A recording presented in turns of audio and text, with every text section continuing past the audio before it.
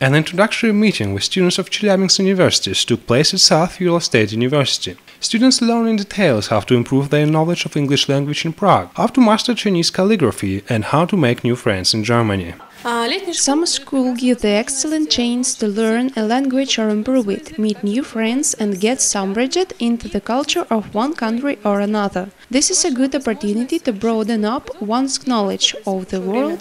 The meeting was attended by a special guest, Thomas Schmaltz, who is the director of Student Work Associations in Freiburg. He told students about the idea of Russian and international students exchange during summer vacation. The exchange is intended for Russian students to get submerged into German culture, to learn German language and to better understand German people and their culture.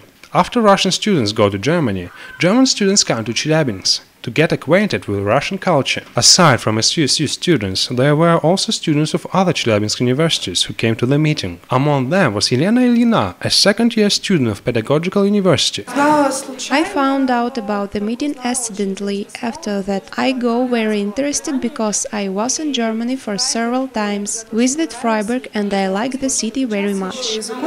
Cooperation between SUSU and European universities has been going on for more than 10 years. Each year, South Ural State University implements 10 or 12 joint master's educational double-degree programs.